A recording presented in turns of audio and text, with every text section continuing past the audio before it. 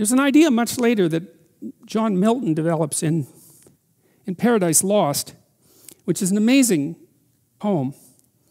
And it's a profound enough poem so that it's almost been incorporated into the biblical structure, I would say. So the corpus of Christianity post-Milton was saturated by the Miltonic stories of Satan's rebellion. None of that's in the biblical texts, or it's only hinted at in very brief passages. And Milton wrote his poem to justify the ways of God to man, which is quite an ambition. Really, it's an amazing, profound ambition to try to produce something, to produce a literary work that justifies being to human beings, because that's what Milton was trying to do. So one of my readers here sent me a link the other day, or viewers, to a work of philosophy by an Australian philosopher whose name I don't remember, who basically wrote a book saying that being as such, human experience, is so corrupt and so permeated by suffering that it would be better if it had never existed at all. It's sort of the ultimate expression of nihilism. And Goethe in Faust, his Mephistopheles, who's a satanic character, obviously, has that as a credo. That's Satan's fundamental motivation, is his objection to creation itself is that creation is so flawed and so rife with suffering that it would be better if it had never existed at all. And so that's his motivation for attempting to continue to destroy it. In Milton's Paradise Lost, Satan is an intellectual figure. And you see that motif emerge very frequently, by the way, in popular culture. So, for example, in The Lion King, the figure of Scar, who's a satanic figure, is also hyper-intellectual. And that's very common. That, you know, it's the evil scientist motif, or the evil advisor to the king, the same motif. It encapsulates something about rationality, and what it seems to encapsulate is the idea that rationality, like Satan, is the highest angel in God's heavenly kingdom. It's a psychological idea, you know, that the most powerful sub-element of the human psyche is the intellect. And it's the thing that shines out above all, within the domain of humanity and maybe across the domain of life itself. The human intellect, there's something absolutely remarkable about it, but it has a flaw, and the flaw is that it tends to fall in love with its own productions and to assume that they're total. Solzhenitsyn, when he was writing the Gulag Archipelago, had a warning about that with regards to totalitarian ideology. And he said that the price of selling your God-given soul to the entrapments of human dogma was slavery and death, essentially. And Satan, in Milton's Paradise Lost, Satan decides that he can do without the transcendent, he can do without God, and that's why he foments rebellion. It's something like that. And the consequence of that, the immediate consequence from Milton's perspective, was that as soon as Satan decided that what he knew was sufficient and that he could do without the transcendent, which you might think about as the domain outside of what you know, something like that, immediately he was in hell. And when I read Paradise Lost, I was studying totalitarianism, and I thought, you know, the poet, the true poet, like a prophet, is someone who has intimations of the future. And maybe that's because the poetic mind, the philosophical or prophetic mind, is a pattern detector, and there are people who can detect the underlying, it's like the melody of a nation, melody as in song, the song of a nation, and can see how it's going to develop across the centuries. You see that in Nietzsche, because Nietzsche, for example, in the around 1860 or so, I mean, he prophesied what was going to happen in the 20th century. He said specifically that the specter of communism would kill millions of people in the 20th century. It's an amazing prophecy. He said that in the notes that became Will to Power. And Dostoevsky was of the same sort of mind, someone who was in touch enough with the fundamental patterns of human movement that they could extrapolate out into the future and see what was coming. And I mean, some people are very good at detecting patterns, you know, and Milton, I think, was of that sort. And I think he had intimations of what was coming as human rationality became more and more powerful, and technology became more and more powerful. And the intimation was that we would produce systems that dispensed with God, that were completely rational and completely total, that would immediately turn everything they touched into something indistinguishable from hell. And Milton's warning was, and it's embodied in the poem, is that the rational mind that generates a production and then worships it as if it's absolute immediately occupies hell. So what does that have to do with the Tower of Babel? Well, you know what? Back in 2008, when we had that economic collapse, this strange idea emerged politically, and that was the idea of too big to fail. And I thought about that idea for a long time, because I thought, there's something deeply wrong with that. Is one of the things that made Marx wrong was, see, Marx believed that capital would flow into the hands of fewer and fewer people, and that the dissociation between the rich and the poor would become more extreme as capitalism developed. And like so many things that Marx said, it's kind of true. It's kind of true in that the distribution of wealth, and in fact the distribution of anything that's produced, follows a Pareto pattern. And the Pareto pattern basically is that a small proportion of people end up with the bulk of the goods. And it isn't just money. It's anything that people produce creatively ends up in that distribution. And that's actually, the economists call that the Matthew principle, and they take that from a statement in the New Testament, and the statement is, to those who have everything, more will be given, and from those who have nothing, everything will be taken. And it's a map of the manner in which the world manifests itself, where human creative production is involved, and the map seems to indicate that as you start to produce and you're successful, the probability that you will continue to be successful or accelerate increases as you're successful. And as you fail, the probability that you will fail starts to accelerate. So your progress through life looks like this, or like this, something like that. And the reason that Marx was right was because he noted that as a feature of the capitalist system. The reason that he was wrong is that it's not a feature that's specific to a capitalist system. It's a feature that's general to all systems of creative production that are known. And so it's like a natural law, and it's enough of a natural law, by the way, that the distribution of wealth can be modeled by physical models using the same equations that govern the distribution of gas molecules in a vacuum.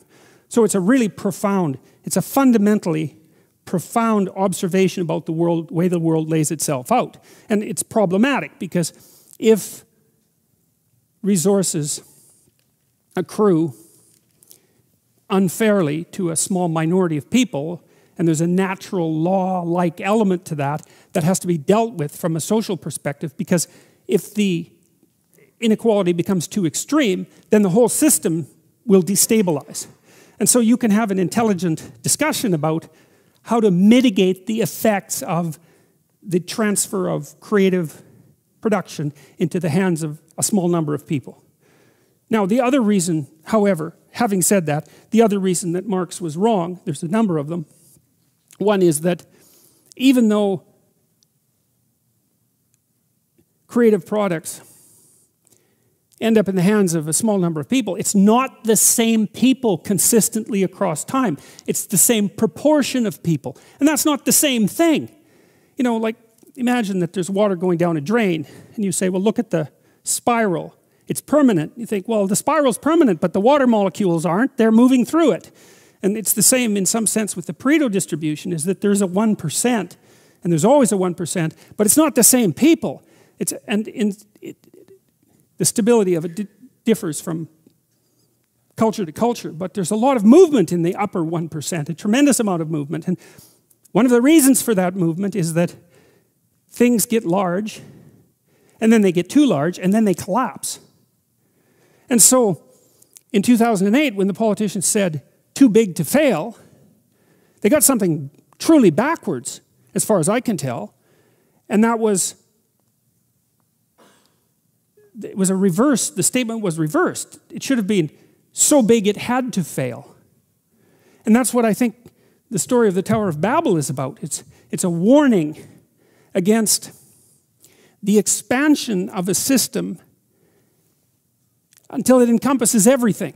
It's a warning against totalitarian presumption. So what happens, for example, when people set out to build the Tower of Babel is they want to build a structure that reaches to heaven, right? So the idea is that it can replace the role of God. It's something like that. It can erase the distinction between earth and heaven. And so there's a utopian kind of vision there as well. As we can build a structure that's so large and encompassing that it can replace heaven itself. And that's an interesting, the fact that that doesn't work and that God objects to it is also extraordinarily interesting. And it's an indication to me of the unbelievable profundity of these stories. It's like, I think one thing we should have learned from the 20th century, but of course didn't, was that there's something extraordinarily dangerous about totalitarian utopian visions.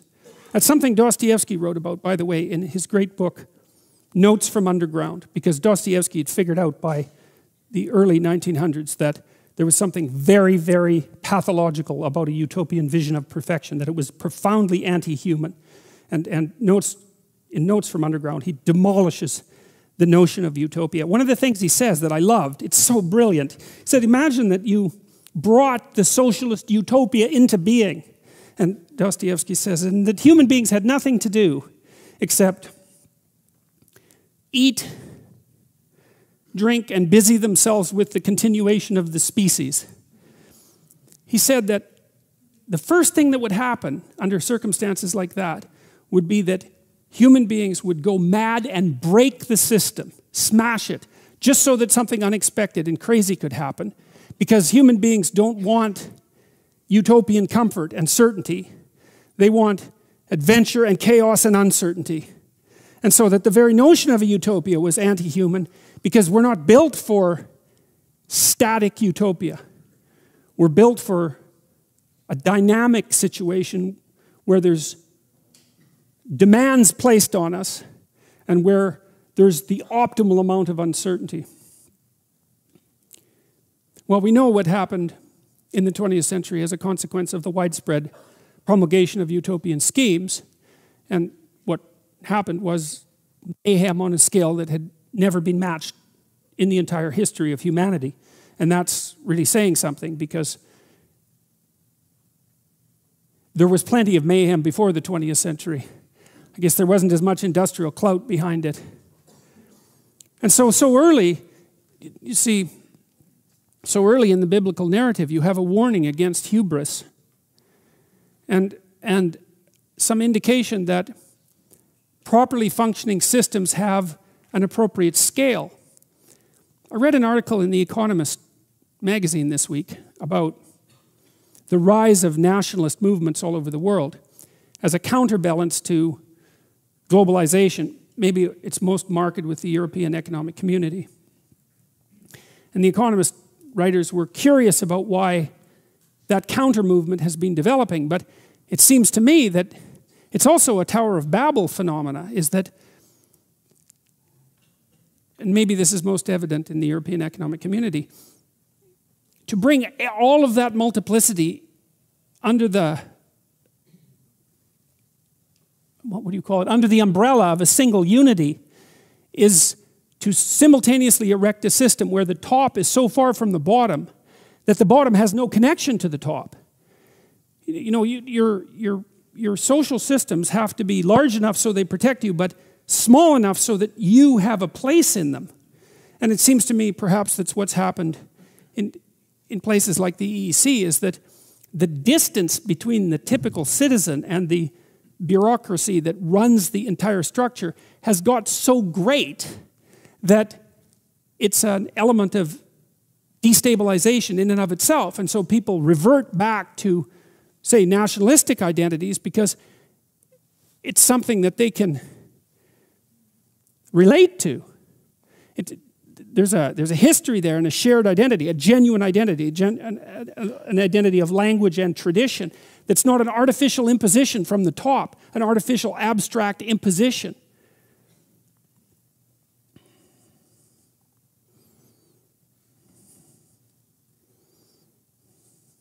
In the Egyptian creation myth, the version I'm most familiar with, in the previous creation myth, an older one, the Mesopotamian creation myth, mostly what you see menacing humanity is Tiamat.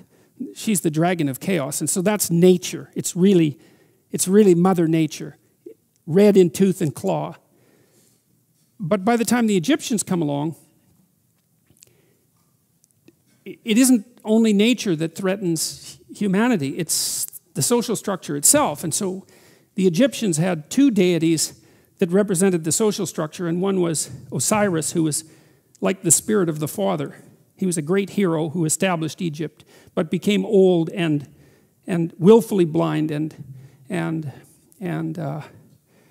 senile. And he had an evil brother named Seth. And Seth was always conspiring to overthrow him. And because Osiris ignored him long enough, Seth did overthrow him, chopped him into pieces and distributed him all around the kingdom. And his son Horus had to come back and fight. Osiris's son Horus had to come back and defeat Seth to take the kingdom back. And that's how that story ends. But the Egyptians seem to have realized, maybe because they had become bureaucratized to quite a substantial degree, that it wasn't only nature that threatened humankind, it was also the proclivity of human organizations to become too large, too unwieldy, too deceitful, and too willfully blind, and therefore liable to collapse. And again, I see echoes of that in this story of the Tower of Babel. So it's a calling for a kind of humility of social engineering. One of the other things I've learned as a social scientist, and I've been warned about this by, I would say, great social scientists, that you want to be very careful about doing large-scale experimentation with large-scale systems, because the probability that if you implement a scheme in a large-scale social system, that scheme will have the result you intended is negligible. What will happen will be something that you don't intend, and even worse, something that works at counter purposes to your original intent. And so, and that makes sense, because if you have a very, very complex system and you perturb it, the probability that you can predict the consequence of the perturbation is extraordinarily low, obviously. If the system works, though, you think you understand it because it works. And so you think it's simpler than it actually is. And so then you think that your model of it is correct. And then you think that your manipulation of the model, which produces the outcome you model, will be the outcome that's actually produced in the world. And that doesn't work at all.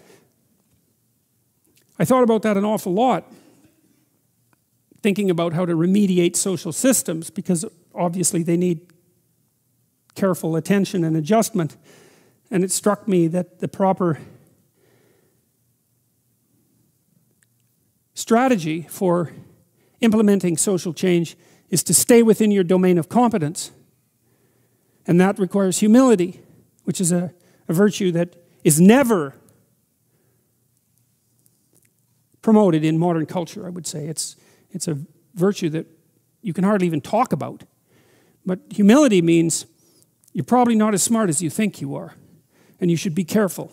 And so then the question might be, well, okay, you should be careful, but perhaps you still want to do good, or you want to make some positive changes. How can you be careful and do good? And then I would say, well, you try not to step outside of the boundaries of your competence, and you start small. And you start with things that you actually could adjust, that you actually do understand, that you actually could fix. I mentioned to you at one point that one of the things Carl Jung said was that modern men don't see God because they don't look low enough. It's a very interesting phrase. And one of the things that I've been promoting, I suppose, online is the idea that you should restrict your attempts to fix things to what's at hand. So there's probably things about you that you could fix, right? Things that you know that aren't right. Not anyone else's opinion, your own opinion, that aren't right. You can fix them. Maybe there's some things that you could adjust in your family, although that gets hard. You have to have your act together a lot before you can start to adjust your family, because things can kick back on you really hard. And you think, well, It's hard to put yourself together. It's really hard to put your family together. Why the hell do you think you can put the world together? Right? Because obviously the world is more complicated than you and your family. And so if you're stymied in your attempts even to set your own house in order, which of course you are, then you would think that what that would do would be to make you very, very leery about announcing your broad-scale plans for social revolution. Well, it's a peculiar thing because that isn't how it works, because people are much more likely to announce their plans for broad-scale social revolution than they are to try to set themselves straight or to set their family straight. And I think the reason for that is that as soon as they try to set themselves straight or their families, the system immediately kicks back at them, right? Instantly. Whereas if they announce their plans for large-scale social revolution, the lag between the announcement and the kickback is so long that they don't recognize that there's any error there. And so, you can get away with being wrong if nothing falls on you for a while. And it's also an incitement to hubris, because you can announce your plans for large-scale social revolution and stand back and you don't get hit by lightning and you think, well, I might be right, even though you're not. You're seriously not right. I might be right, and then you think, well, how wonderful is that, especially if you could do it without any real effort. And I really do think, fundamentally, I believe that that's what universities teach students now. That's what they teach them to do. I really believe that. And I think it's absolutely appalling. And I think it's horribly dangerous. Because it's not that easy to fix things. Especially if you're not committed to it. And I think if you're committed, because what you try to do is you try to straighten out your own life first. And that's enough. Like I think it's a statement in the New Testament that it's more difficult to rule yourself than to rule a city. And that's not a metaphor. It's like all of you who've made announcements to yourself about changing your diet and going to the gym every January know perfectly well how difficult it is to regulate your own impulses and to bring yourself under the control of some, what would you say, well-structured and ethical, attentive structure of values. It's extraordinarily difficult, and so people don't do it, and instead they wander off, and I think they create towers of Babel, and the story indicates, well, those things collapse under their own weight, and everyone goes their own direction.